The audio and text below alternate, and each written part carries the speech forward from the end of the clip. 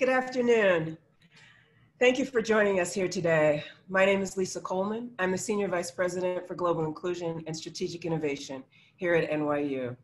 I'm very happy to be here with you today, and we're very excited about this program. Thank you for joining us. We know that the room is loading and that people are still coming in, so we thank you very much to all of my team. I lead this amazing team in the Office of Global Inclusion, Diversity, and Strategic Innovation. I can't say enough about this team. They are tremendous and have done over this course of this pandemic, of course, as we've left campus, just an amazing job. So thank you to all of them. Before we get started, we have closed captioning today. You can access captions by pressing the CC captions toward the bottom of your screen. So in your Zoom box at the bottom, you'll be able to see CC, and if you press that, you'll get the closed captions. I want to begin by saying that I hope everyone's taking good care. For those of you who have heard me before, you know that I've said this quite often. Some people have been saying this is the new normal. This is not normal, but it may be that we have to deal with these kinds of disruptions and the legacies of so many things. And so I just hope that everyone is taking good care of themselves. We're experiencing the exacerbated disparities of xenophobia during this pandemic. Of course, we've seen the pervasive and persistent systemic patterns of anti-Black racism and violence in the United States. And we've seen the disparate impact on so many communities. I want to share and just say initially, thank you also to our frontline workers, to all those people who've been keeping us safe wherever we are, as some of us went home to shelter at home, also to remember that for some of us, home is not a safe place. And for those who keep us safe, right? So those who are cleaning up, those who are delivering our groceries, all of those people, thank you. We could not be here without you. I would also like to take a moment to honor those who come before us, our ancestors and the indigenous peoples whose lands we now occupy. I want to honor those whose lives have been lost historically, and also in the most recent acts of anti-Black violence and other types of violence, those known to us and those unknown. So please join me for 10 seconds of silence in recognition.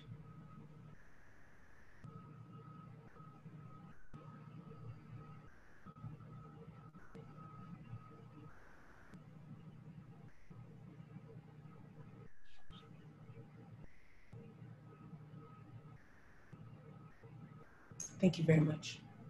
I would also like to take this time to thank our partners, including the university libraries. Thank you for partnering with us to increase access to the summer read selection. In particular, thank you, Austin Booth. Of course, you're a great partner, and thank you for all of your partnership in so many ways. And of course, to Dr. Karen Jackson-Weaver from the OGI team for your work in creating the supporting materials that we're excited to share with you. And again, of course, I just want to thank my team because all of the materials and things that you will receive later, they will be helping me with. So let me begin by saying today we're pleased to welcome today's NYU Summer Reads conversation with NYU Professor Kenji Yoshino, which is part of our NYU Be Together initiative. Be Together is a change-making effort. This was announced in June by President Hamilton and the Board of Trustees. It's one of the initiatives focused on making global change across NYU's global network by innovating, acting, and transforming together. This is the time to take action. We building on some of the climate and work that we've done here at NYU so that we can build on our foundation and we can grow and reimagine the places in which we sit.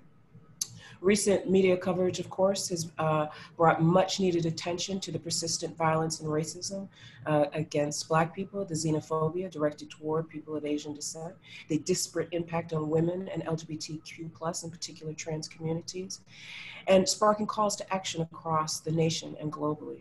These instances have been foregrounded in fault lines and disparities that for some seem new, but for many of us, it is not new. It is our reality.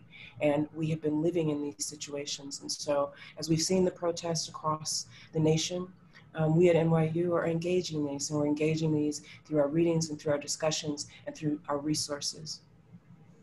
Such oppression is not new. It is ongoing, is deeply rooted and woven into the fabric and systems of our practices.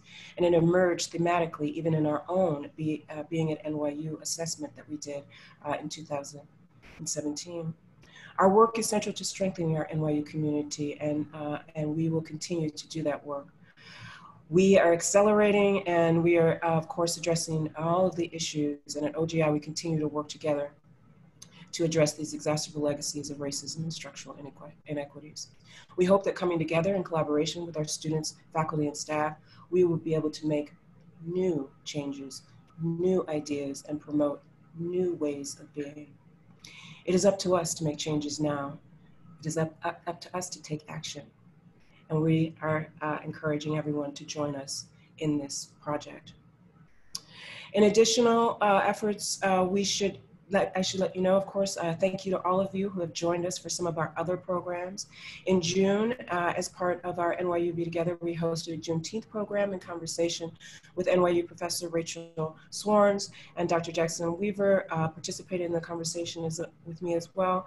And that we also had a panel discussion on Blackness, racism, and protest with Professors Kirk J. James, Jennifer Morgan, both from NYU, Dr. Christina Greer from Fordham University, and Timothy McCarthy from Harvard. Thank you to all of those participants who have, of course, participated in all our programs thus far. In May, we held a panel discussion on coping with and contextualizing anti-racism and pandemics. And thank you to Sebastian Chang, Sumio Okazaki, and William Tsai, and Joyce Tan. In addition, operating within our global context, we have ramped up all of our resources. We are receiving lots of hits on our website. So we have our responsive dialogues and training guide, our anti-racism and microaggressions, our Global Inclusive Leadership Management Institute, and all of the programs. I will say this at this point, some people have asked this comes up in the questions. We have lots of trainings, lots of activities, lots of programs. Please subscribe. Some of them are oversubscribed, so you might get in a queue, but we will get back to you as soon as possible. We've also continued our global engagement and training through inclusive teaching seminars, our faculty seminars on race and pedagogy, and of course, our digital inclusion toolkit. We know that members of our disability communities have been differentially impacted as well. We released our digital inclusion toolkit at the beginning of June, and we of course are releasing another one as we enter into the new semester. Thank you to all of our global inclusion officers across all of the schools. We appreciate all of the work that you also are doing to help us make this work impactful across the university. As I mentioned before, NYU Summer Reads is part of this Be Together initiative in partnership with OGI and the NYU libraries. We've offered 3 texts for reflection, discourse, and engagement toward advancing equity and justice. The texts complement the NYU Summer Reads assignment of Brian Stevenson's Just Mercy, and we know that we will have lots of programs and initiatives focusing on Just Mercy in the fall. Brian Stevenson, of course, is one of our NYU professors out of our law school as well. The 3 readings that we have on conversations include, and thank you for joining us, for those of us who were able to join us for my conversation with Dr. Nell Irvin Painter on her book, The History of White People. We held a conversation with her on July 8th. That is now available on our website, as well as the reading guide and discussion guidelines. Today's book, Covering the Hidden Assault on Civil Rights by, as I already said, our NYU's very own Kenji Yoshino, and I'll introduce him in just a minute. And then on August 6th, I will be in conversation with Matthew Fry Jacobson. We will primarily be discussing his book, Whiteness of a Different Color, but we will also review some of his other texts, Barbarian Virtues and Roots Too. Many of those texts are about immigrancy and the construction of whiteness. So I hope you all will join us again for those. In setting up for the Q&A, we're here again for the conversation. So before we begin our conversation, we will be taking live Q&A. Given the size of our audience, we have over 700 people signed up for this. So we will be going through the questions, identify questions, and I will ask as many as I can of Professor Yoshino. Of course, we might not be able to get to all of the questions, but we will provide some information post this conversation, integrating the answers and questions where we can. So now it is time for me, and I am very excited about this. It is time for me to introduce Professor Yoshino. It is my great pleasure to honor and to welcome Professor Kenji Yoshino. He is the Chief Justice Earl Warren Professor of Constitutional Law at NYU School of Law and the Director of the Center for Diversity, Inclusion, and Belonging. As a graduate of Harvard, AB, summa cum laude, and Oxford, as a Rhodes Scholar, and Yale, JD, he specializes in constitutional law, anti-discrimination law, and literature. He is the author of 3 books: Covering, The Hidden Assault on Our Civil Rights, 1,000 Times More Fair, which Shakespeare's plays teach us about justice, and Speak Now, Marriage Equality on Trial. Yoshino has published in major academic journals, including the Harvard Law Review, the Stanford Law Review, and the Yale Journal. He has also written for popular forums, including the Los Angeles Times, the New York Times, the Washington Post, and he makes regular appearances on radio and television. He's been featured on NPR, CNN, PBS, and MSNBC. In 2011, Yoshino was elected to the Harvard Board of Overseers for a 6-year term, serving as the president of that body from 2016 to 2017. He also serves on the board of the Brennan Center for Justice and on the external advisory panel for diversity and inclusion for the World Bank Group. He has won numerous awards for his teaching and scholarship, including the Pottle Distinguished Teaching Award in 2014, the American Bar Association Silver Gavel Award in 2016, and the honorary degree from Pomona College in 2018. And on a personal note, it is just a pleasure to have Kenji on our faculty, a pleasure to have him, to be able to work with him. And so thank you for being with us here today. Thank you for accepting my invitation to be in conversation. And now we will begin this conversation. So Kenji, it's nice to see you. It's wonderful to see you, Lisa. It's a joy to be here with you. Time with you is always good for me. Thank you. So we're just going to jump right in. And so given what, so I've already done this introduction. So I'd like just to begin by talking a little bit about how you came to write the book Covering, right? What informed you coming to make that decision? Absolutely. So I'm going to run a little bit long. I promise my other answers will be more succinct, but I think it would be useful to set up the content of this book a little bit. So I think it was Nietzsche who said that all academic work is unconscious and involuntary autobiography. And I don't know if that's actually true for all academic work, but it's certainly true of this particular work because I really came about it through personal experience as a gay man. So, you know, I went through 3 different phases when I was growing up, and I'll describe them as conversion, passing, and covering.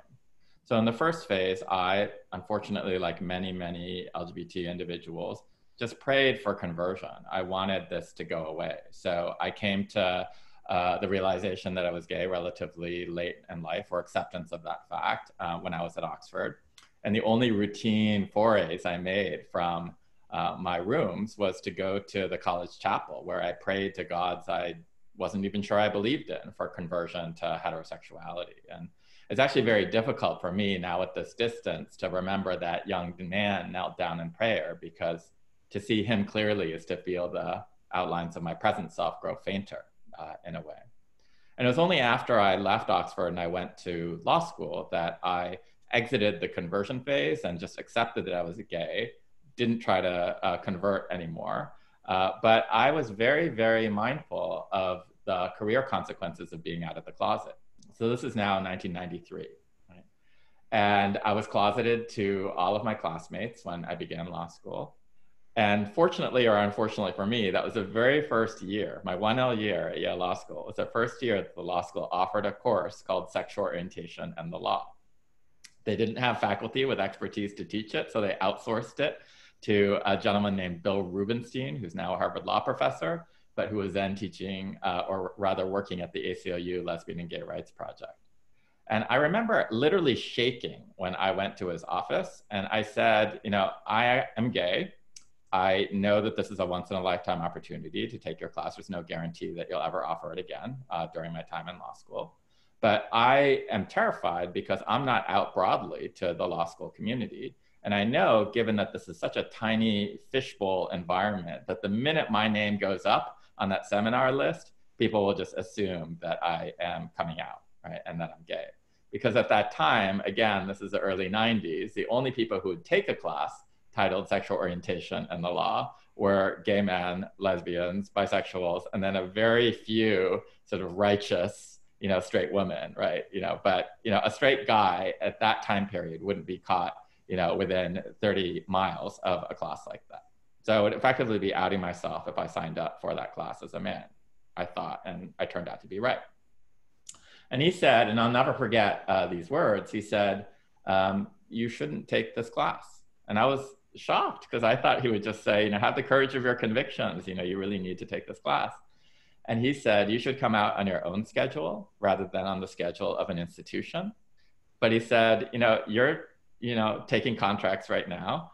You understand what a contract is, so I'll make a contract with you. If you keep up with the readings, I will, meet with you however often you want to discuss those readings with you. And, if you're too embarrassed being seen coming in and out of my office, I'll meet with you in any classroom in the law school and, talk to you about the materials. So over the course of that semester, which is the spring semester of my 1L year, I really had a transformative educational experience. And I resolved that this is what I wanted to do with the rest of my life, that I wanted to be an academic and a scholar of inequality. And I particularly wanted to focus on LGBT issues in the law. Now, unfortunately for me, you can't be a roaring activist for gay rights if you insist on remaining in the closet as a gay man. So by the end of the semester, I was totally out to all of my classmates, and I never looked back. But where this book comes about was that, after I came out, it was as if a lead overcoat had fallen off of me, and I really felt like I plugged into a new source of power. I think many people feel this way after they come out of the closet of, there's certain, harms and sensitivities and insecurities that you have, but there's also a lot of power in being yourself. And that's kind of my mantra about authenticity, that when we're authentic, we actually can draw on sources of power that were unavailable to us. So I don't actually think I was the smartest person or even the most committed person in my law school class. But 18 months after I graduated, I was offered a tenure track job at Yale Law School, which I accepted. And I attribute a large part of that to the fire that was in my belly. I knew exactly what I wanted to do. There were a bunch of, horrendous anti-gay laws out there. And I was actually taking them down one by one in my scholarship. And people could see that I had, an academic agenda, and they could see the arc of that agenda. But mark the sequel, Lisa. Once I arrived at Yale Law School, a very friendly, very well-meaning colleague put his arm around me and he said, Kenji, you'll have a lot easier time getting tenure here if you are a homosexual professional than if you are a professional homosexual. And I knew exactly what he meant, and others said it to me in much less elegant terms. What he meant was I would do much better if I downplayed my sexual orientation and was like the mainstream constitutional law guy teaching the Dormant Commerce Clause and federalism and separation of powers and judicial review, rather than if I was the gay professor who was teaching gay rights classes and writing on gay rights subjects and engaged in gay rights activism. Right? But what was so fascinating for me was that I didn't have a term for that. I knew what conversion was. I knew what passing was. Conversion is when you want to change your identity. Passing is when you want to hide your identity. But I didn't understand the term for what it was that he was asking me to do, because what he was asking me to do was certainly not go back into the closet. He was pro-gay and embraced my sexual orientation, had voted for my appointment and all of that. But what he was saying is it's fine for you to be gay, just don't flaunt it, keep it on the down low. Help us forget that you're gay, right? And I didn't have a term for that. So in true academic fashion, I cast my net out onto the sociological waters, and I came up with this term from Irving Goffman, the wonderful sociologist, and this book, Stigma, dates back to the 1960s. And Goffman said many people who are, unwilling or unable to hide the fact that they belong to a particular group, nonetheless make enormous efforts to downplay or mute, right, their membership in that group. And he called that covering. So only treats it for like a page and a half in this book, Stigma. But when I found it, I felt like an enormous light bulb, went off, over my head. And I thought, this is it. This is what I'm being asked to do. And as I thought about it, I really thought if this were only my story, it wouldn't be that interesting. But it really struck me that it was a broader story in at least two ways. So one was, it was not just my story, it was a history of gay people as a whole. The gay rights movement, I believe, has moved through these three phases of conversion, passing, and covering. So in the early to middle decades of the 20th century, gay people were driven into conversion in droves, right? So whether that was through electroshock therapy or aversion therapy, or in extreme cases, even lobotomy or castration, right? Gay people were being asked to convert if they wanted to be a part of society. And it was only in the late, post-Stonewall era, roughly, all these shifts are shifts in emphasis rather than categorical shifts, that the covering demand ceded to the passing demand. And I think this is best instantiated in the military's move from the 1981 policy that said homosexuality is incompatible with military service to the 1993 don't ask, don't tell policy that was like, you can serve now in the military so long as you remain in the closet. Right? And it was only, in the sort of late 20th, early 21st century that I think we've moved out of that and into the covering phase, where the notion is it's now okay, at least in some sectors of American society, to be gay and to say that you're gay. But nonetheless, we're constantly being asked to tone it down, to edit, not to flaunt. So one way of understanding, right, the response to marriage equality and the push for same-sex marriage is to say, it's fine for you to be gay, it's fine for you to say that you're gay, just don't flaunt it, right? And for some reason, equality was experienced as, shoving it in our faces, quote unquote, right? And so I would actually think about the resistance to same-sex marriage as a form of covering demand. The second and more important way of extrapolating beyond my story, which I try to do in the book as well, is that once you start talking about covering, it's really universal. So when you're talking about conversion or passing, there are only certain groups that can engage in that, or certain segments of groups that can do that, right? So as a general matter, we believe, right, that say individuals who have religious backgrounds can convert or can pass, right? Many individuals with some disabilities can pass, right? Some members of even groups that we generally don't think of as being able to pass, like racial minorities, can pass, right? But as a general matter, right, conversion and passing are not universally available. Notice what happens though when we get to covering. When we get to covering directs itself at the behavioral aspects of identity, and so therefore is going to be universal. Anyone who is outside of the mainstream is going to be asked to tone it down or to edit or to mute that identity in order to be accepted by the mainstream. That's just the social contract of identity politics. So that means covering demands are going to be truly universal. So whether you're a racial minority, whether you're a woman, whether you belong to the LGBT community, whether you're a person with a disability, whether you're a religious minority, any kind of stigmatized identity is going to be subjected to the demand to cover. So as I'm fond of saying, anyone who is not quote unquote normal is going to be asked to cover. And in the year 2020, it is not normal to be completely normal across all, vectors, right? And so everyone, if they think about it, has been asked to cover. So I would be, willing to bet that everyone in our audience today has been asked to cover along some dimension. And I'm not drawing false equivalences between different kinds of covering, but I am saying that it is a universal human experience. Thank you very much, Kenny. We'll come back to many of these points. So I'm going to move on to some other questions. And so in the text, as you've described, you do provide a very rich framework. And as you said, for understanding that unlike conversion and passing, covering is the strategy, right? And you relate it to this idea of assimilation available to groups. And so you suggest that there are four axes, right? Appearance, affiliation, activism, and association. Can you tell us more about those four axes and how they're fundamental dimensions along which we all mute or flaunt those interlocking social identities, and how those might pertain to some of the things we're seeing today? Absolutely. So you see my weakness for alliteration here, and that's but hopefully that will be a useful mnemonic. Share that with you. Our listeners out there, right? So, appearance-based covering has to do with how we cover along the axes of grooming, attire or mannerism, right? So a good example of that would come from the disability context, where many individuals with disabilities say, I use a cane instead of a wheelchair, for example. right, with regard to my motor function disability, because even though it is more painful for me to use the cane rather than the wheelchair, the social discomfort I feel when I use a wheelchair is so great that I'm actually willing to internalize the pain, right? And to say, I'm going to use a cane, even though I'll be in physical pain all day, rather than to visit, social discomfort on other people when I know that that social discomfort is ultimately going to loop around and be visited upon me. So that's a classic example of appearance-based covering. And we can think back to historical antecedents here as well, of the famous example of President Franklin Delano Roosevelt, who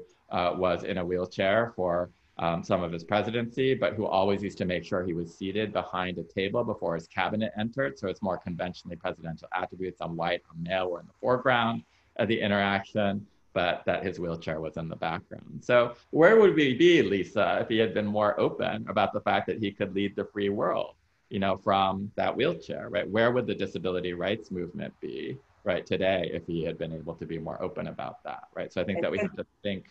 I have insight into this. I was in a wheelchair for almost 3 years. And so there's that what you're talking about is where would we be? So. Yeah, exactly. Yeah. And it's extraordinary that while in the abstract, I think everybody would say, of course, we want you to use a paraphernalia that allows you to optimize your human functionality, right? At the same time, that's not what people who are in the disability community articulate about their experience, right? So we're living under our ideals rather than up to them, right? If we actually look at this with any degree of care. Affiliation-based covering, to go to the second axis of covering, has to do with how we, change our behaviors in order to preempt unconscious biases or stereotypes that people might have about our identity. So an example here might be the woman who obviously can't, hide the fact or pass, with regard to the fact that she's a woman, but who might downplay her childcare responsibilities to avoid the motherhood penalty, right? So we've done surveys on this, I've looked at the case law on this. We see report after report after report of women who say, I can't talk about my children. So when I go to a pediatrician's appointment, I don't say that. I say I'm going to my own doctor's appointment. When I actually have to go to a parent-teacher meeting, I don't say that. I say I have to go to my client meeting. I have to go to a meeting with my colleagues, right?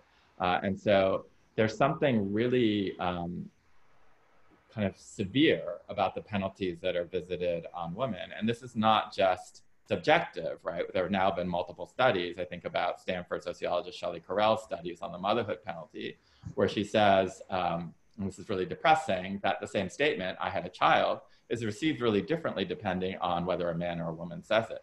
So and we're seeing the differential impacts right now with this pandemic, right? Exactly. And I sort of want to land on this heavily precisely because it's been exacerbated by COVID, right?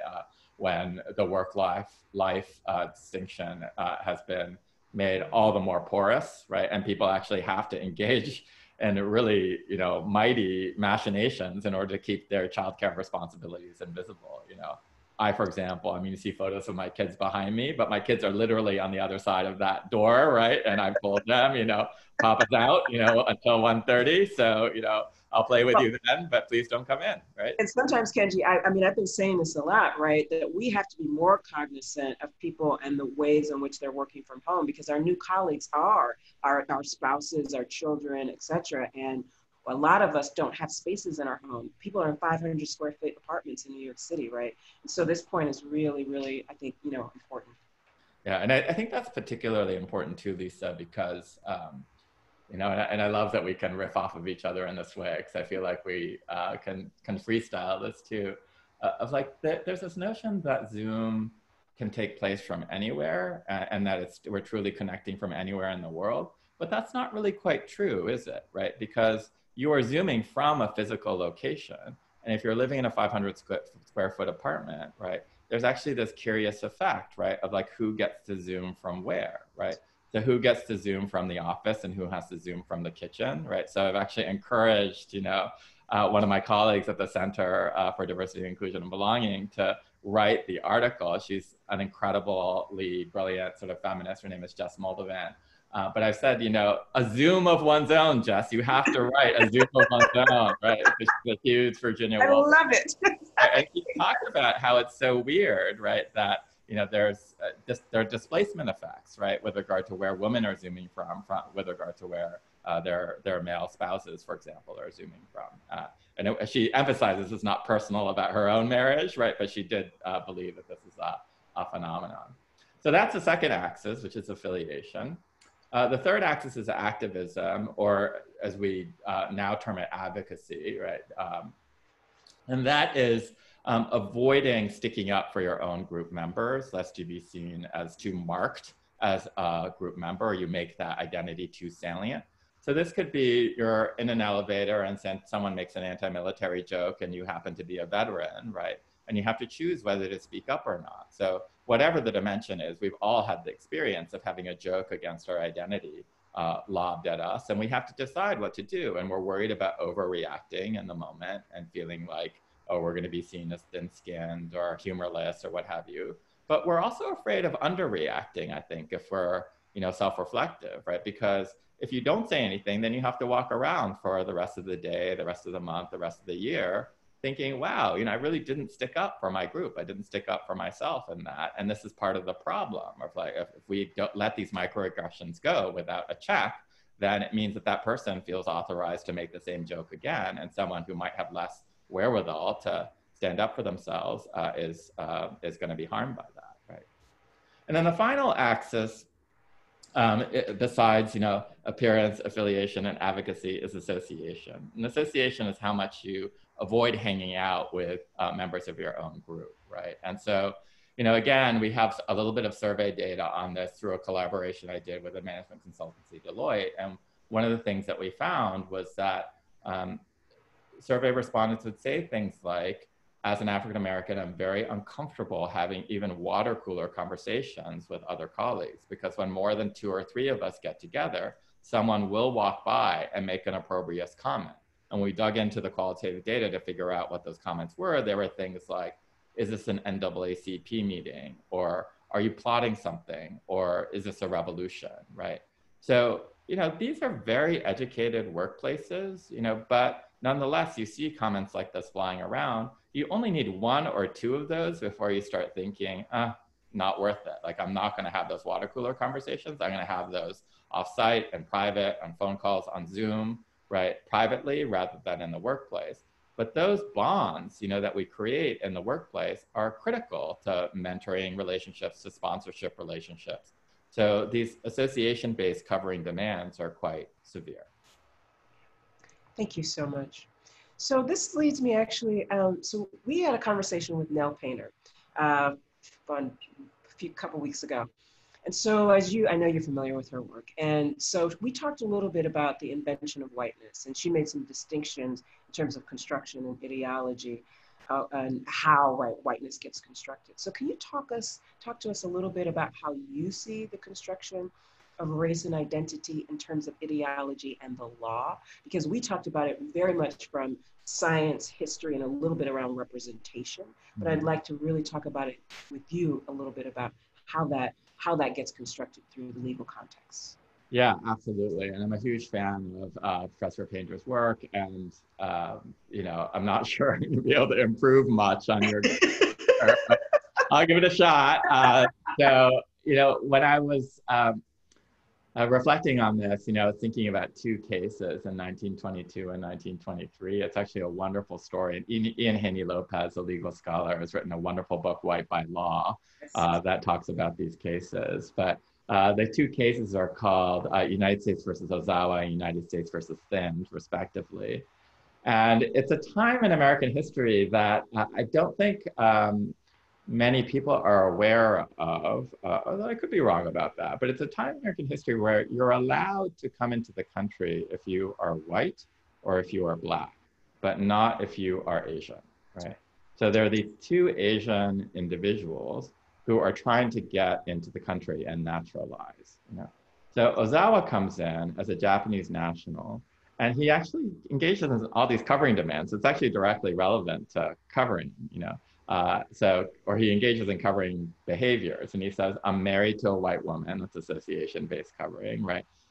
English is the only language spoken in my home. That's affiliation-based covering, right? I send my children to white schools and white churches, so again, affiliation-based covering, association-based covering, right?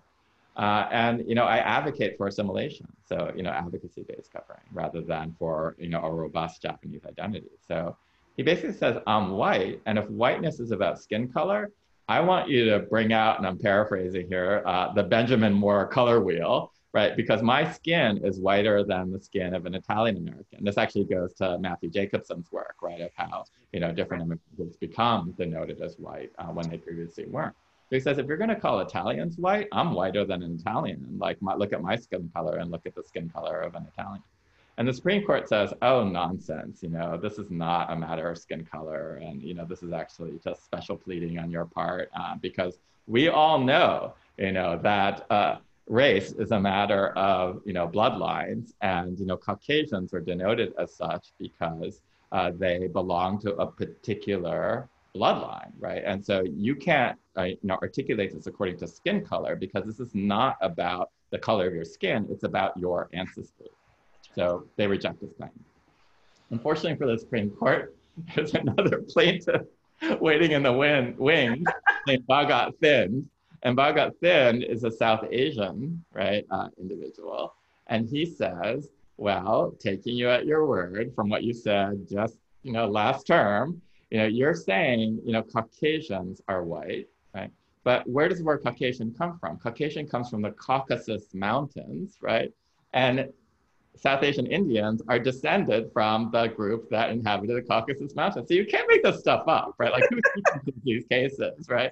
And so then the Supreme Court has to sort of wriggle out from under this 1922 decision where it said, it's not about skin color, it's about ethnicity and bloodlines, right? Confronted with this individual saying, yeah, I have all these ethnographers saying that I am Caucasian. So if it's about bloodlines, let me into the country. And so then the Supreme Court punts and essentially does, I know it when I see it. And they say, race is not defined either by skin tones or by bloodlines, but it is a matter of quote unquote common knowledge is what the Supreme Court says. So at that point, it's like no one can win, right, against the Supreme Court's presumptions about who's white and who's not. And what I find so fascinating, just to land the plane on this, is that if we fast forward to 2020 and race discrimination cases that are being litigated today, just a couple of terms ago, we had another sort of cornrows case, right, or a dreadlocks case where the idea was this aptly named employer named Catastrophe Management Systems, right, said, you can't work here unless you straighten your hair. And then the, plaintiff in that case, the employee said, I'm not going to do that. That's, discrimination on the basis of race, and then litigated on that basis. In my own work, I've said, isn't it so funny that there's a really sharp line in these cases between what I'll call the racial treatment cases and the racial formation cases. Yeah. So the racial formation cases are like Ozawa and Thind, where the question before the court is, what race are you? And that's the whole subject of the litigation. Yeah. Whereas, and in those cases, the court essentially throws up their hands and say, we have no idea what race is. Right. But when we toggle over to the racial treatment cases, and the racial treatment cases are cases in which the question is not what race are you, but we all understand what race you are. We just stipulate that you are Black, right? Say in the Catastrophe Management Systems case. And the question before the court was, were you fairly treated based on the race that we all agree that you are, right? And in that instance, the court seems very, very certain what race is, i.e., in order to say cornrows are not part of your racial identity, right? It actually has to be operating off of some definition of race. But it's already told us, right, in the racial formation cases that it doesn't know what that is. So there's this massive disconnect made possible only because there's such a firewall in between the racial formation and the racial treatment cases.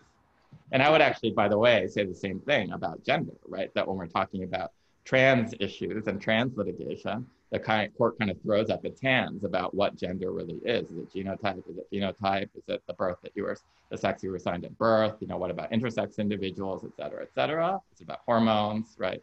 But when we get to the gender treatment cases, as opposed to gender formation cases, the court is actually quite confident, right, that it knows exactly what sex is and what sex is not. I think that's an important distinction, right? That distinction that you're making between the treatment and formation and where we are today. And so actually, this actually kind of does lead into my next question, because when we think about, right, stereotype, which is, right, how people get stereotyped in these categories. And so if we think about the work of Banaji and Greenwald, right, and I know you know their work, and they, of course, have written, right, about how we base our decisions, right, how we base our decisions on stereotype basing, and, you know, pulling on the work of Steele and others, and how this leads to all kinds of decisions that we make, right, in the law that you've just talked about. So can you talk more about these decisions and how we come to make these decisions, right, through these biases and stereotypes that you sort of already referenced earlier in some of your comments? Yeah, well, I think about, you know, the entire covering project as being deeply, deeply indebted to Masrin Banaji and Tony Greenwald's work. I mean, they are giants in the field, and their work on unconscious bias and the implicit association test was something that I was exposed to very early on when Masrin and I were colleagues at Yale, right? She came and gave a legal theory workshop about it, and it was another one of those kind of mind-blowing experiences.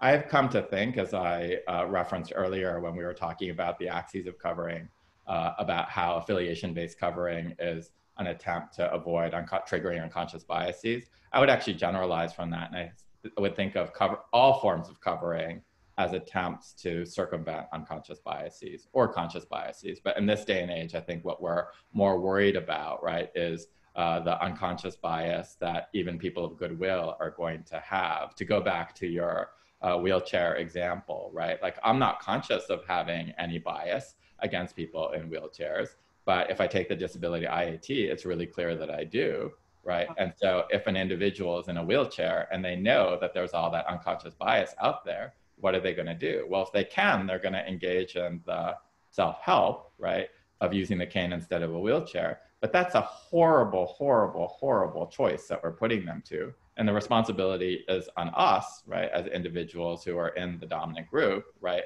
along that particular axis, to say, this is not something you need to change or manage. This is something that we need to change or manage. It's not you who should change the performance of your identity. We are the ones who need to change our biases.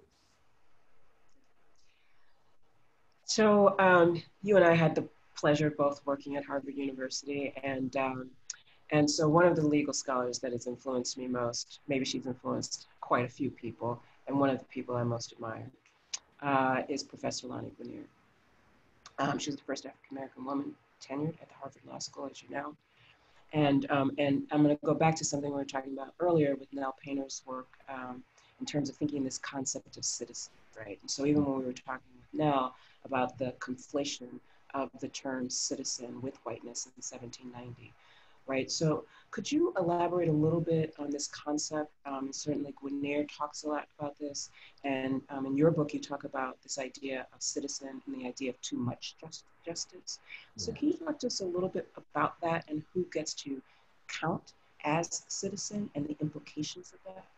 Yeah, it's a wonderful question. And yes, I'm a huge fan of Lonnie Guinier, who is also, you know, a giant in the field. So I think the best point of entry for that is actually this really wonderful quote about too much justice. For listeners who may not be that aware, because it's a little inside baseball, I think, it is from a 1987 case called McCluskey versus Kemp.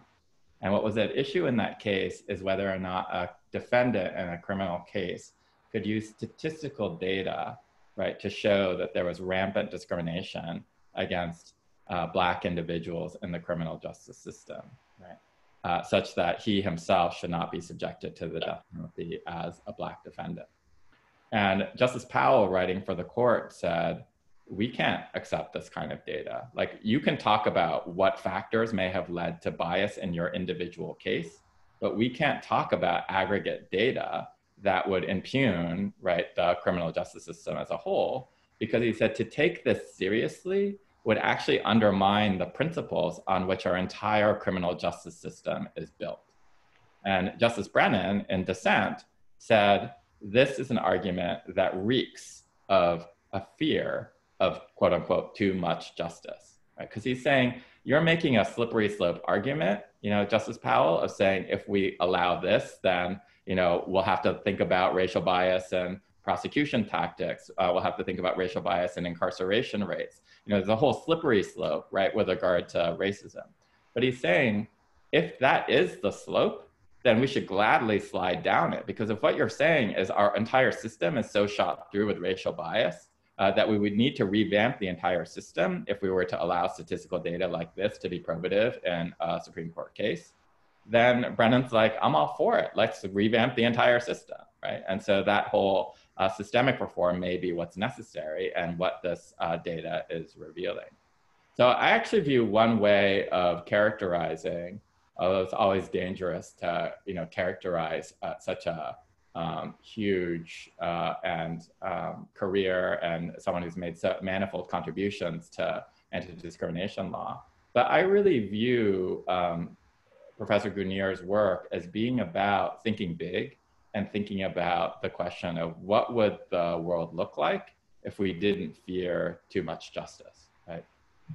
So from everything from her work on affirmative action to her Becoming Gentleman book to her work on the Voting Rights Act, I think what she's really asking us to understand is that this is not about individual racism.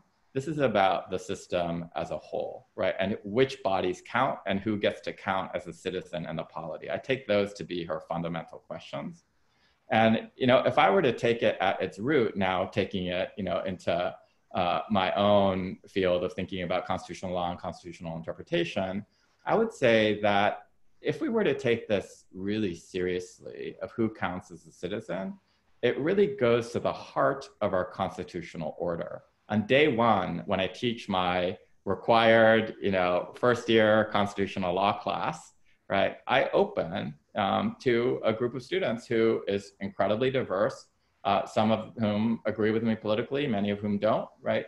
To say, I just want us to think about what it means that there are so many citizenship-based, status-based exclusions from we the people at the time this document was created, right? So if we look at the creation and the ratification of the Constitution, the only people who counted, right, were white men who were property holders.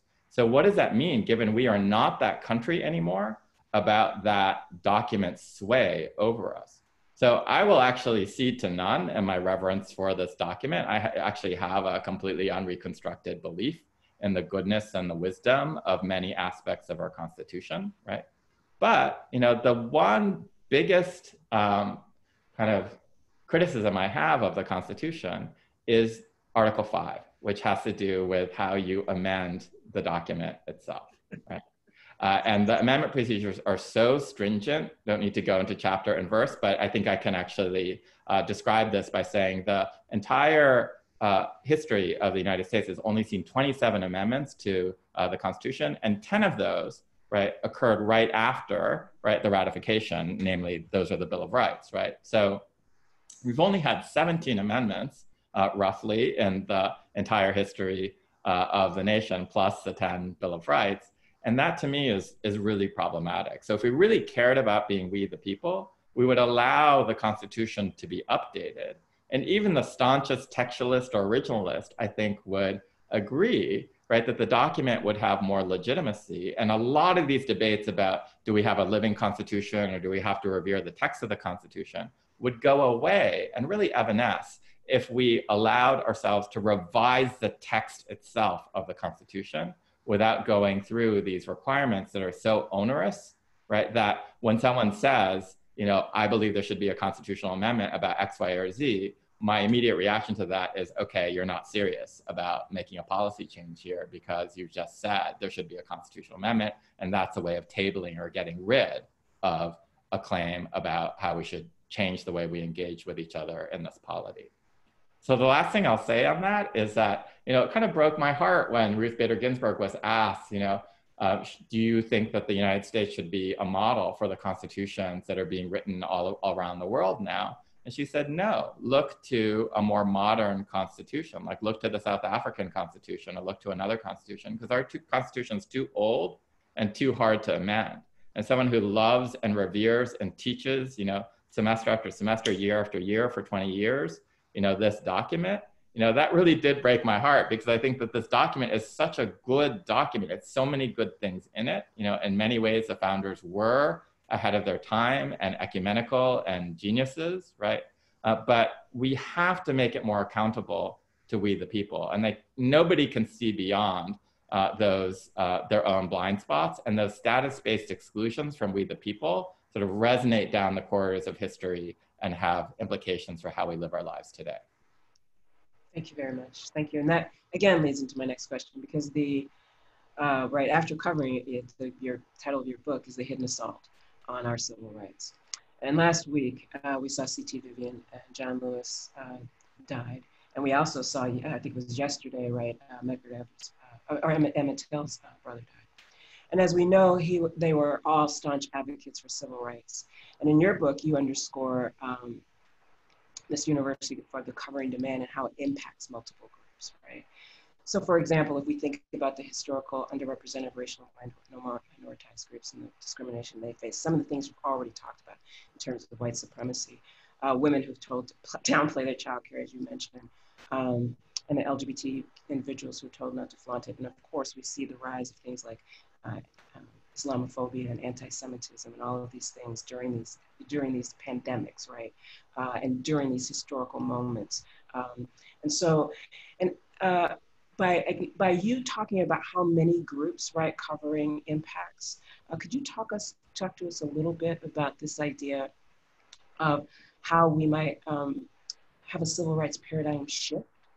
Because I'm thinking about the work of John Lewis, right, who had this quote about us getting into good trouble, right, or the work of Kimberly Crenshaw, and I know you know her work very well, and the concept of intersectionality. So could you talk to us a little bit about what a civil rights paradigm shift might look like in this idea of intersectionality and getting into good trouble?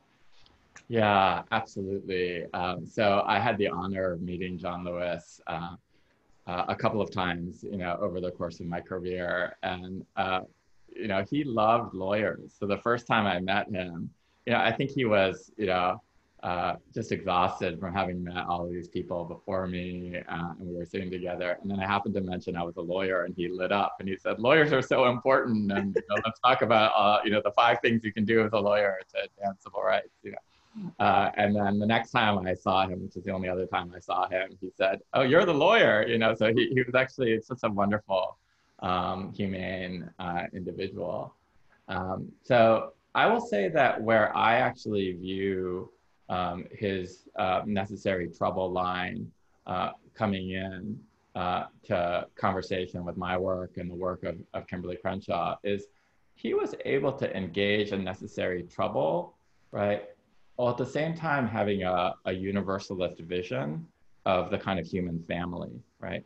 So he simultaneously believed that he, needed to carry the banner for his entire life for Black civil rights, but he had, the vision that both, Martin Luther King Jr. and Malcolm X came to at the end of their career, where they both said, we thought we were fighting for civil rights, but we actually were fighting for human rights for all human beings. So one of the ways in which I actually came to know John Lewis was he was such a staunch ally and advocate for same-sex marriage, right, back when that was being so ferociously fought, and he created necessary trouble there as well.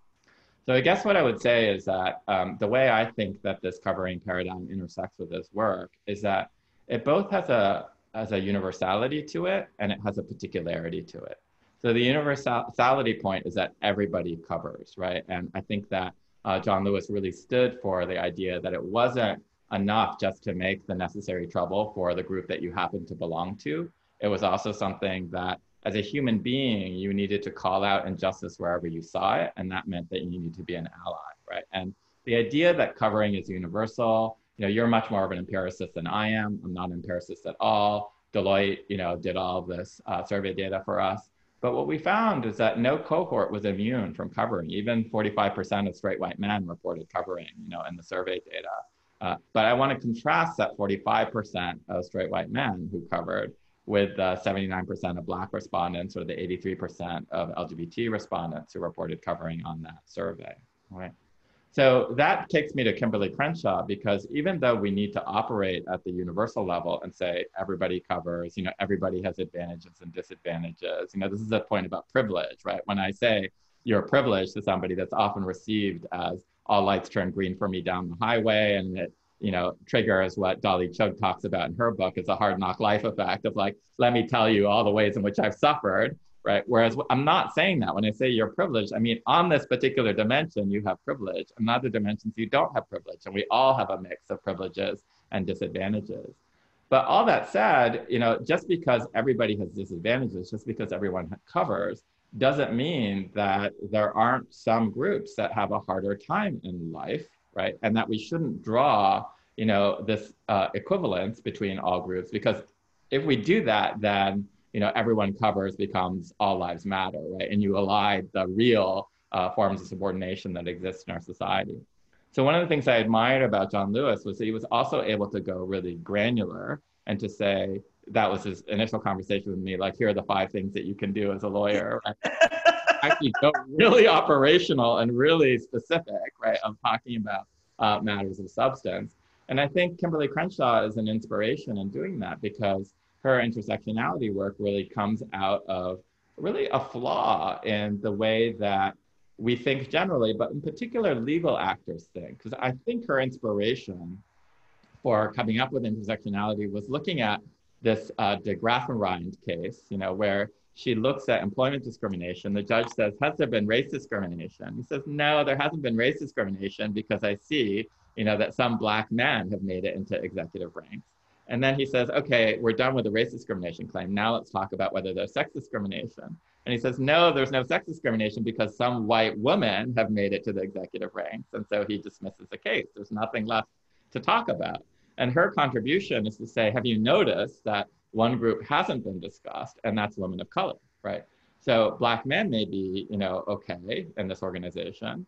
White women might be okay, but women of color are not, particularly Black women, right? And so hence intersectionality was born. And intersectionality is really this very granular approach, right, that John Lewis also espoused. And when we look at the covering data, it's really interesting, because I asked Deloitte, again, I'm not an empiricist, so I tasked them with doing this.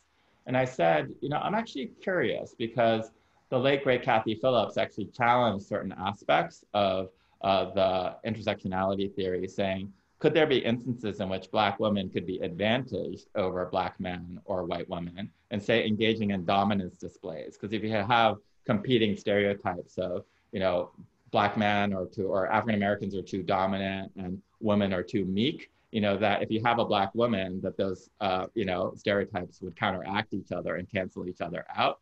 And from the beginning, I just want to say, true confessions, I was like, color me skeptical, Kathy. I'm not persuaded that this is the case. I'm much more, of the belief that this is like a double cloud and there's a compounding effect. So the first thing I asked Deloitte for was for a spider chart that said, give me the 4 axes of covering, and then give me these 4 demographics, white men, white women, Black men, Black women, and create a spider chart for me for how big or small the diamonds are. And the outermost bound was 0% covering, so a bigger diamond was a better diamond. And what we saw was that white men predictably had the biggest diamond. They engaged in the least amount of covering along the 4 axes. And then white women were very tightly nested within them. And that actually comports with Frank Dobbin, the sociologist at Harvard's work, right, on how white women are the first beneficiaries of D&I initiatives.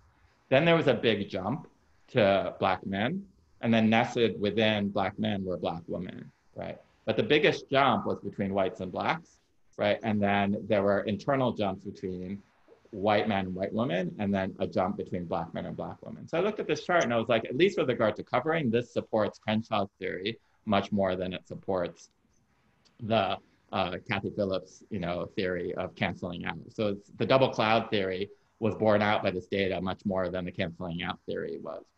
So to sort of put a button on that, what I'm trying to say here is like, one of the things I admired about John Lewis was his range of trying to think about this in universalistic terms. Like, I really believe that he thought about human beings as human beings and us as being part of a human family. But then he was also able to drill down at the most granular level to say, there's certain kinds of oppressions that we need to talk about, and we'll be talking around them if we don't talk about them directly. And I take Kimberly Crenshaw's instruction to us about intersectionality to say, what I so admire about her was that she was really, people went after her saying like, you were breaking ranks with feminism, right? To talk about Black women or women of color and to put their needs, like you're balkanizing us. So you're sapping strength away from feminism by doing this work.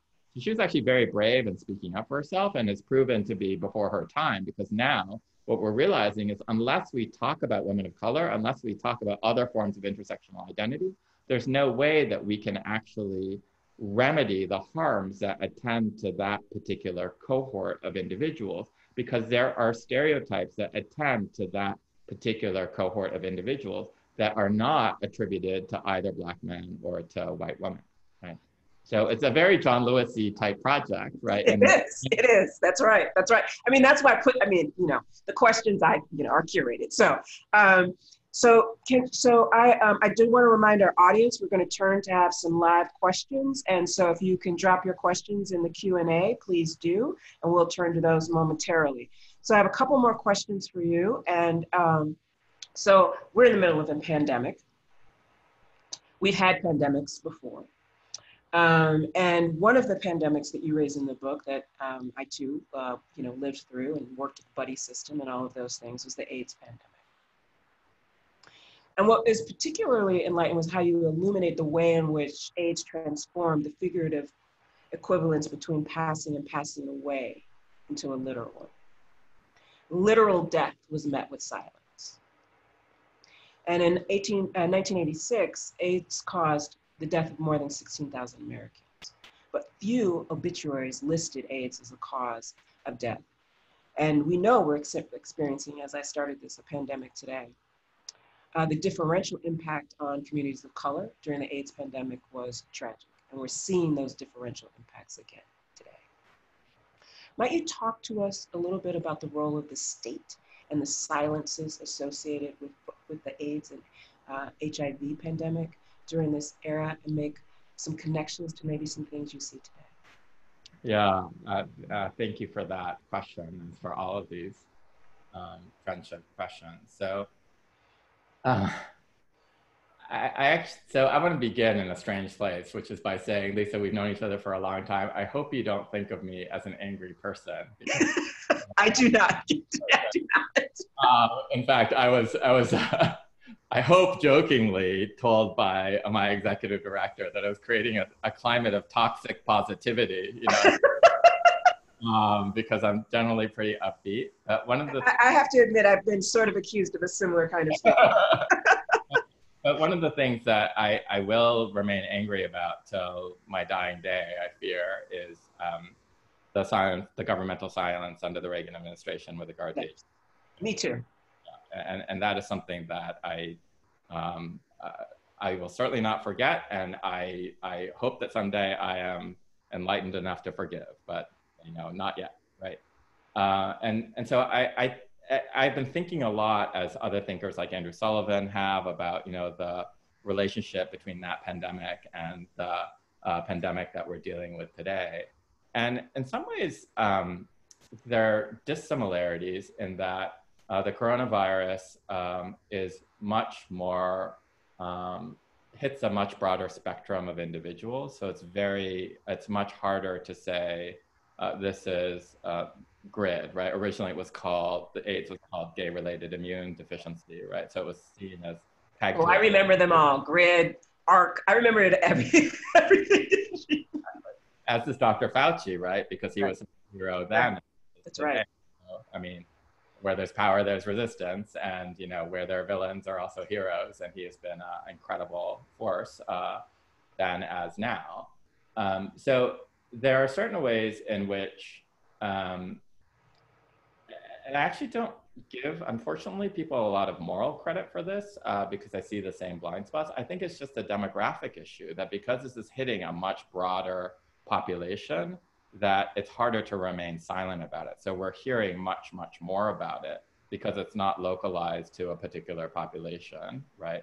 Of course, there are attempts to do that, thinking about, so I won't actually repeat the epithets, but, attaching it to Asia and saying that it came from China, and we've seen a rise in hate crimes against Asian Americans. But To my mind, from where I sit, it's not nearly the same attachment between the virus and a particular population. And certainly the notion is that the general population, right, is affected by this, and so the government needs to speak up. So that's the difference, right? And it's a, it's a good difference in that at least we're talking about it. But the similarities that I see that continue to trouble me, right, and anger me, frankly, are, we again see a kind of killing indifference, right, towards the disparate impact that COVID has on particular populations. So I'm now thinking not about the gay community so much as Black and Brown communities.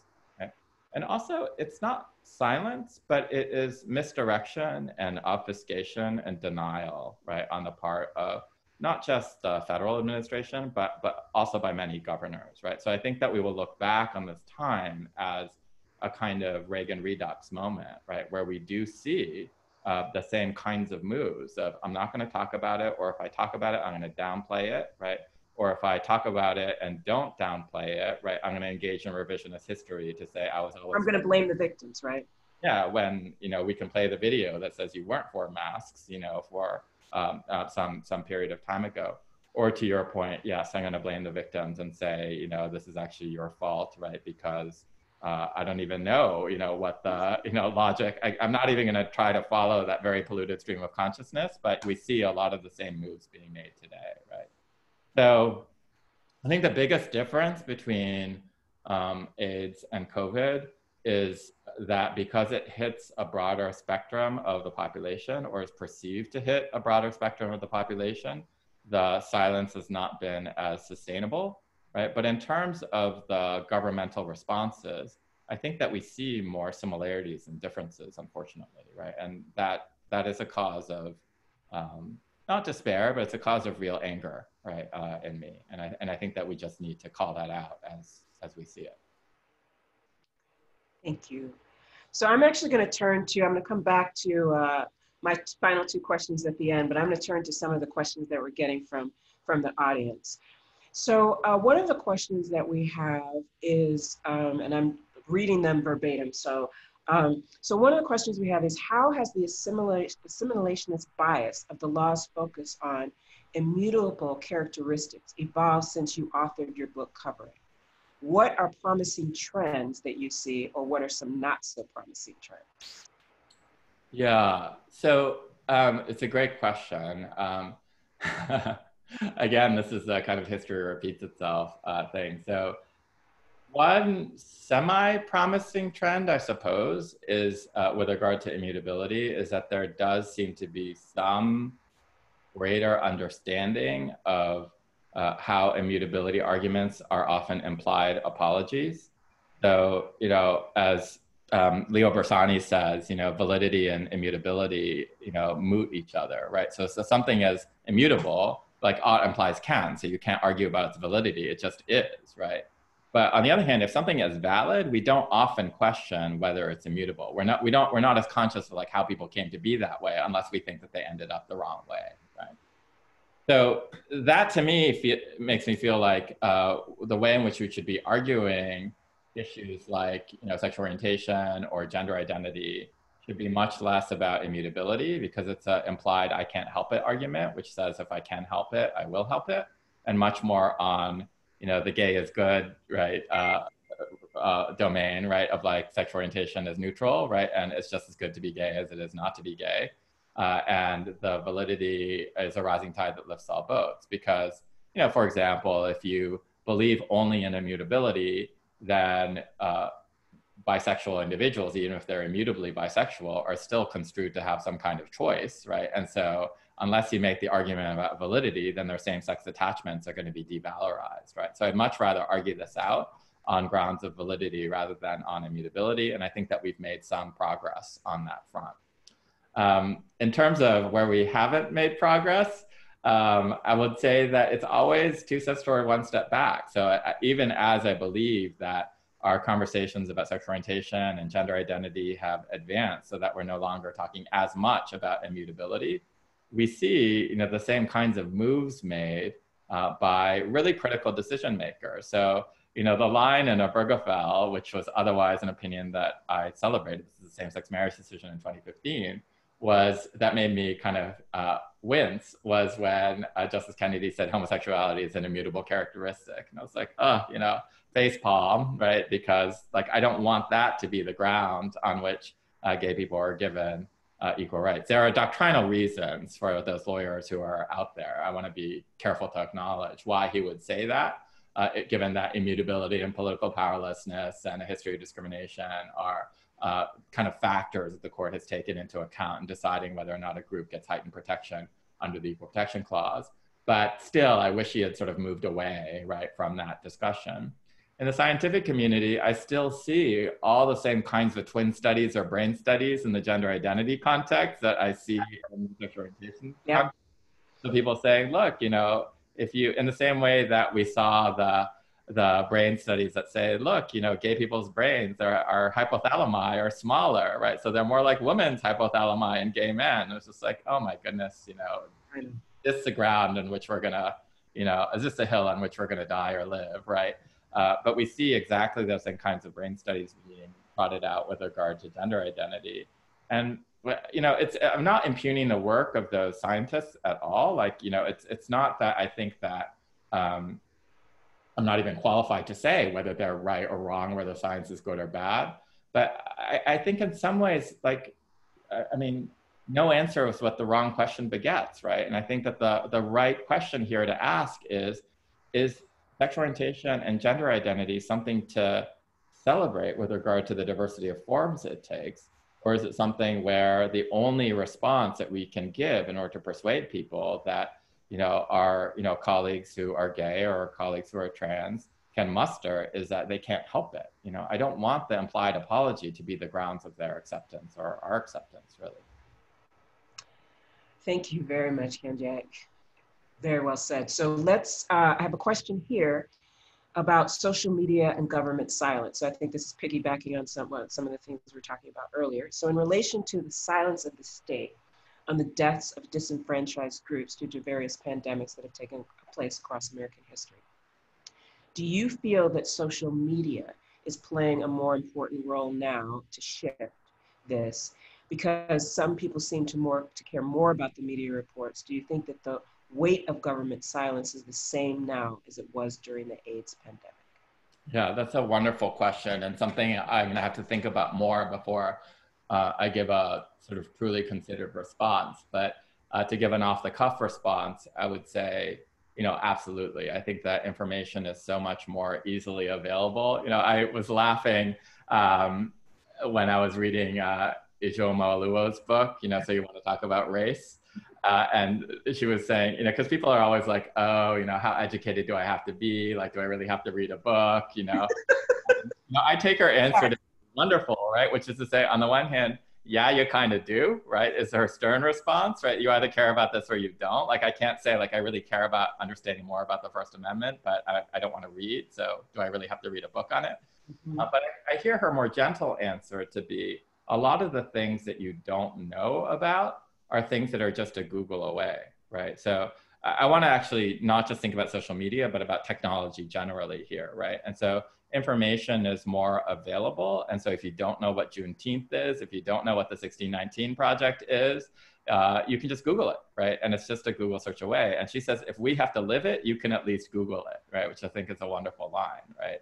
And so that information allows us to be more forthcoming. With regard to social media, you know, thinking about Twitter and Facebook and what have you, you know, I guess we would have to sort of, you know, fight our way through the thicket of, you know, the counter arguments of all of the, you know, fake news that's being disseminated really quickly, right? So this is like, you know, social media has made it so that, you know, has amplified the effects of like a falsehood can make it around the world before the truth can even get its boots on, you know, idea of, you know, untruths can get disseminated really quickly. And because of clickbait, you know, practices, it's much easier for a sensationalistic false story to make the rounds and for a true story to make the rounds. But on net, I agree with what I take to be the implication of the question, which is like, we do have an additional tool to fight back with against governmental indifference and silence that we didn't have before, right? Which is, you know, social media, you know, whether that's Twitter or Facebook, but more broadly, I would say technology. You know, for me, you know, it's really the fact that we have cameras on our phones now. Like, I think when we look back on history, this moment is going to be, in part understood to have been created simply because we have cameras at the ready, right? So that we can actually, take a video or that Christian Cooper can take a video of Amy Cooper in Central Park. So it's not just his word against hers, right? In which case that would not have ended the same way. I'm totally confident, right? And so that if we have all these videos of George Floyd, which are really, I know, traumatizing to look at, but really, really important in the cause of social justice, so that it's not just a, subjective recounting of one person's word against another, but there is documentary evidence that can then be disseminated through social media. So if we take that question in this broadest sense of technological changes, I do think that social justice movements have been greatly empowered by the availability of that technology. Thank you, Kenji. So Kenji, we're at 1:19 just as a time check. And so I'm going to have two more questions for you. Basically, I'm going to combine a couple questions that have been asked with my final questions, which you have. And I have one question right now from the audience, which is, do you see the constitutional components, such as human dignity clauses and anti-discrimination clauses, as effective ways to reduce inequalities? Could I have the question again? Yeah. So do you see the constitutional components, such as human dignity clauses, so clauses pertaining to human dignity, or clauses pertaining to anti-discrimination, as effective ways to systemically reduce inequalities? Yes, comma, right? And yeah. Right. If we live up to our ideals, yes. Right. So one of the things that's amazing about our Constitution, given that I've celebrated it so much, right, without actually defending my answer. So let me do that now. One of the things I love about the Constitution is the level of abstraction at which it operates, or the levels of abstraction at which it operates. So when we get to the structural provisions, this is Stephen Carter's point about the Constitution. When you get to the structural provisions of the Constitution, which lay out, the charter of government, it's actually super specific. Like, you got to be 35 years old, right, to be president. And like, that's just in black and white, right? And so nobody comes and says like, well, people didn't live as long then, so that age should really be 45 in today's year. It's like, right. Nobody really does. At this point, we're living till we're 115, so. Exactly. And so that there's that kind of crisp, demarcation. Carter makes the point that when we move to the rights part of the Constitution, we deal in abstraction. So the Constitution suddenly gets more abstract. So it talks about no state shall deny any person the equal protection of the laws, right? The due process clause, the free speech clause, the free exercise clause, they're all very, very abstract. And he says this may reflect or betoken a difference in sensibility and intent with regard to the structural provisions and the rights, sort of the dignity protecting provisions, because the structural provisions are very specific and the human rights aspects are very abstract and kind of highfalutin and in the ether. And I want to interpret that difference in generality to be intentional. And I want to say that the reason that they pitched, right, say the Equal Protection Clause at the level of equal protection, not just on the basis of race, but like equal protection of the laws, was to make it capacious enough to be left to the intelligence of subsequent generations, so that each generation could determine what equality meant in their time. And we've actually lived that. The Equal Protection Clause has been formally extended to protect women, right, starting in 1973, right, and has been formally extended to protect LGBT individuals, or at least gay and lesbian individuals, and then Title VII has extended protections to trans individuals as well in the recent Bostock opinion, right? So I want to read the soaring kind of dignitary provisions of the Constitution exactly the way that this questioner is framing it, right? All that said, the Constitution is there, but it's only as good as the people who are interpreting it. Like, oftentimes these soaring provisions can be interpreted in such ways as to impugn the dignity, right, that I think a fair reading of the clause would require. So just as a really brief example, under disparate impact, right, I think we all know that what matters in terms of making the lived lives of minority communities better, right, is the impact that particular laws have on them, regardless of the intent with which they were passed. But beginning in 1976, the Supreme Court has driven a really firm line in between intent and impact, saying impact is irrelevant, only intent matters. So unless you can show that there was malign intent behind this law, the law will stand, even if it has a totally disparate impact on a minority community. So you tell me, right, that 100-to-1 sentencing disparity, which has now been repealed, but legislatively, not judicially, right, crack cocaine and powder cocaine, isn't sort of having devastating effects, on Black communities, right? When we know that powder cocaine convictions are 90% plus white, and crack cocaine convictions are 90+%, people of color, right? Then, of course the impact matters, but we have a Supreme Court that says only intent matters, and we don't see malign racist intent here. So that's where the too much justice quote comes back in, right? Which is to say, if we're not worrying about impact as well as intent, then we're still afraid of too much justice. Thank you.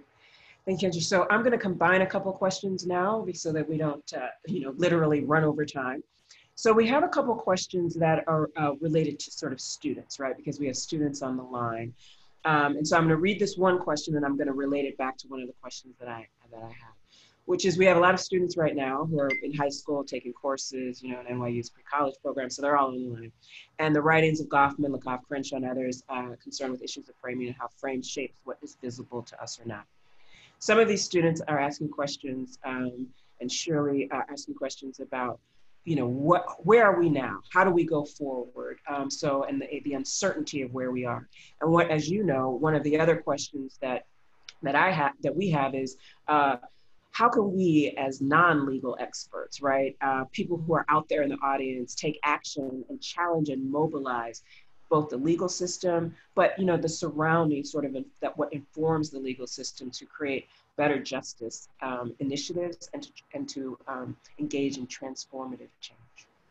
Great, yeah, thank you for that to the students who are asking. So, you know what I'm going to say, Lisa? I'm going to say, if you're a student and you're asking this question, go to law school, right? Listen to John Lewis, listen to me, come to me, come study constitutional law with me. Right? But, that's a very serious answer, but I think you want a more sort of broadband, answer than that. And I guess I want to bring this full circle to where we began with covering. So one thing that I don't think I did enough with is to relate covering to this current Black Lives Matter moment, right?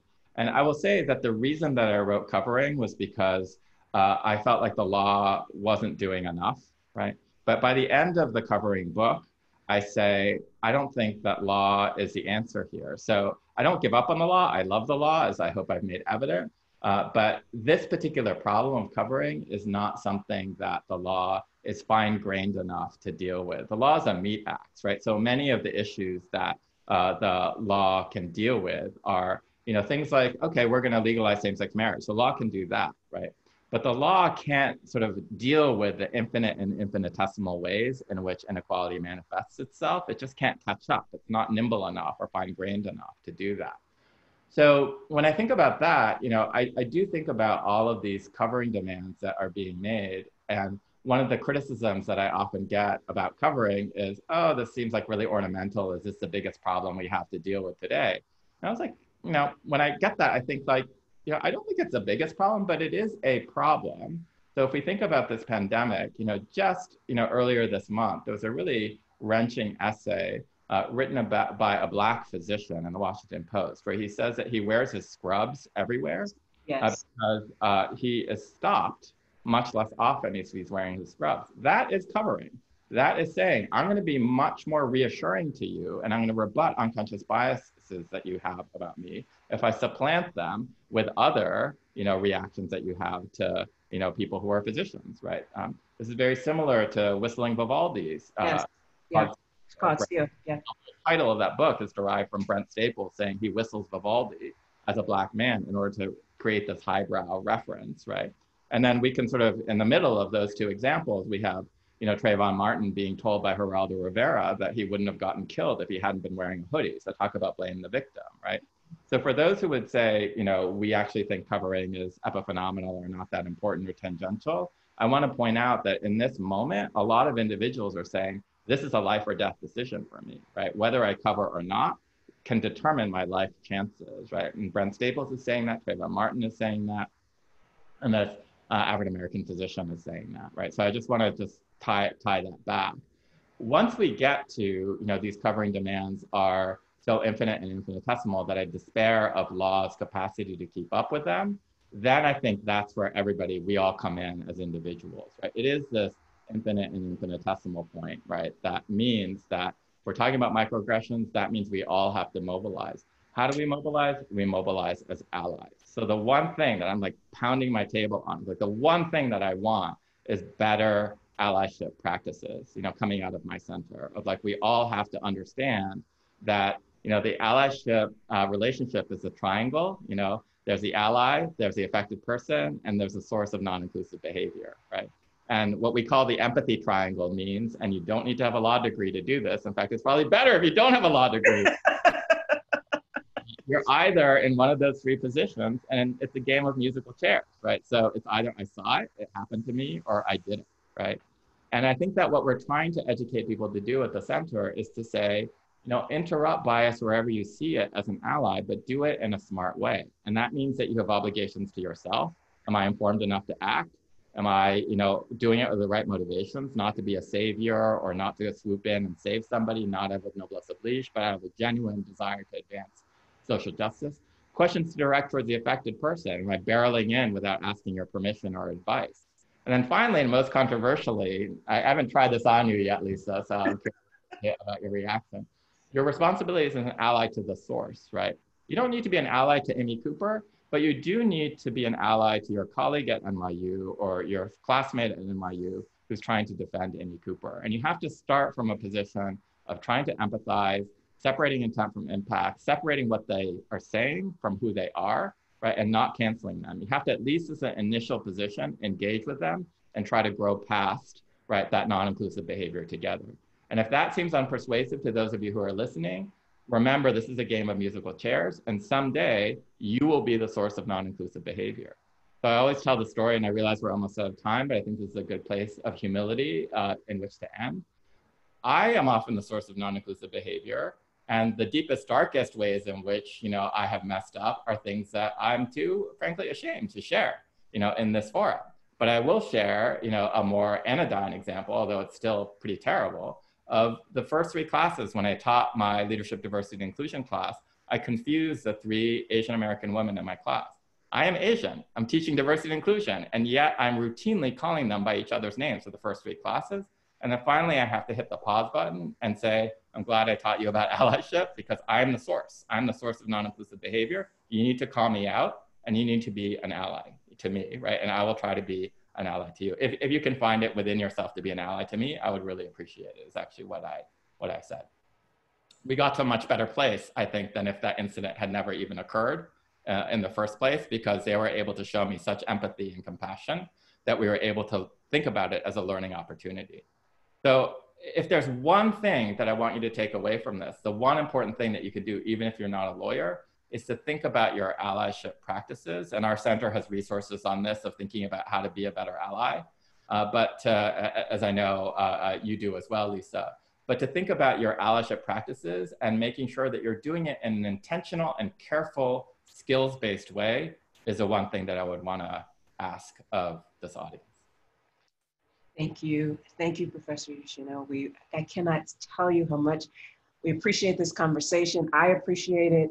And I want to just go back to one of the points. We've run out of time, but I do want to say this point about empathy. We're looking at these leaders across the globe who are doing really well. And so, and then of course, encourage people to also take your classes and to read your texts. One of the things that's come out a lot in these talks is, you know, how do we educate ourselves? And to your point, and how are we better allies?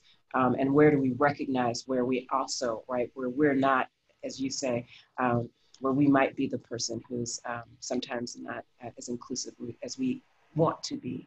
So thank you again to our audience for being with us today. We will have, as I've said before, another conversation with Matthew Fry Jacobson on August 6th. We do hope that everyone continues to take very good care of themselves, of one another, and engage in the work. Act, take classes, read, Go watch the videos of John Lewis, read the work of Lonnie Guinier, all the people that we've mentioned today, and that our Professor Yoshino has referenced many, many authors. So please, please, please take the time to do the work. So thank you again, Professor Yoshino. Thank you to our audience. Thank you to my team. Thank you to all of you behind the scenes. And we look forward to seeing you at another one of these programs. Thank you, Dr. Coleman. It was an honor to be with you, as always. Thank you. Take care, everyone. Take care.